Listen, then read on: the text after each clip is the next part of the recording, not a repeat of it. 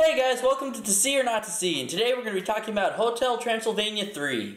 So, for the new characters that we have introduced in this movie, we have Kathryn Hahn as Erica Van Helsing, and we have Jim Gaffigan as the original Van Helsing. And before I get into this movie a little bit more, I want to say that I really enjoyed the first two Hotel Transylvania movies. You know, the animation was great, the slapstick was great, the comedy was great, the cast was, a blast. It's just a really fun, energetic movie, kind of like the Lego Movie or something like that, where, the jokes are just always being thrown at you, and they're just really funny movies and enjoyable. Like, they're just good animated movies.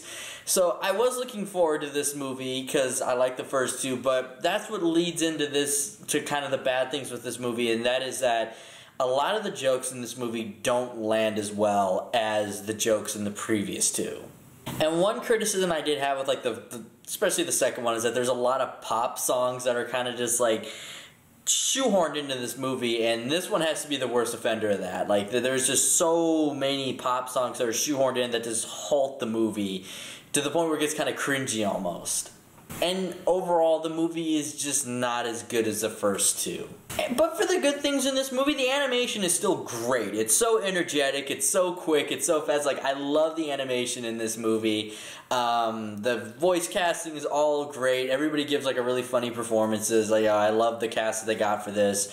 And, a lot of the slapstick still is good in this movie. I was legit laughing throughout this movie. But with that being said, though, I do hope that this is the last one. I don't want them to kind of keep making more and just have them get worse and worse. I'd rather just them end it right here. They kind of... This one went from, the movies went from being, good, funny movies to just kind of meh, and, I don't want it to get any worse, so I'm hoping that this is the last one. And that is why I'm giving Hotel Transylvania 3 a 2C, but only if you like the first two.